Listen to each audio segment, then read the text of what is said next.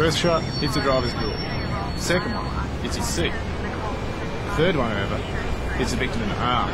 It is forward to grab his weapon. Bang. Fourth shot hits him in the neck. Got an ID on the kid? Yeah, you're not going to believe this. Train low.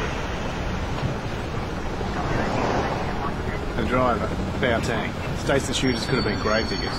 Had the stockade tattoos on their necks. Looks like that's it. Hey. Heard Mike Callis is coming on this one. Callis? He's undercover. That's what I heard.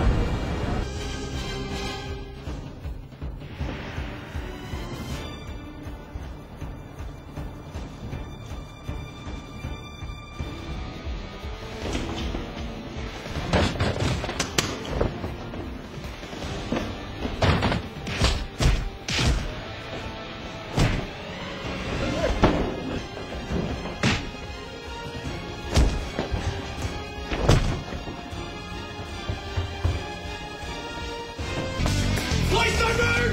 Get on the ground now! Get on the ground! Drop the weapon! Drop it now! Drop it, I'll shoot!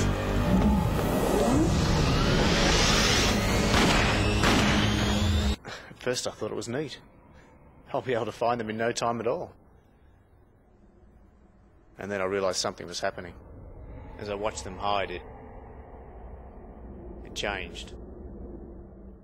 The children hiding were strangers. They were wearing clothing from another time, another place. I still remember the looks on their faces. No longer were they laughing and smiling. Instead, their faces were filled with terror and tears. Car? Says a lot about a chick. Falcon, Ballbuster, Hyundai Excel, Young and Scatty, BMW 3 Series. High maintenance. I've known them all. 94 lime green Peugeot. Frugal and classy. So what's the problem? She's a social worker, hates lawyers, reckons we're all liars. Obviously she's no fool. Here's the deal. You teach me how to cook like this, I'll turn you into a chick magnet. You deserved it, harlot. I know you were sleeping around. Well, I showed you, didn't I?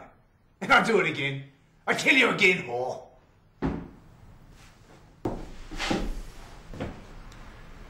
Had a big night, partner? Yeah. We have ourselves a little problem.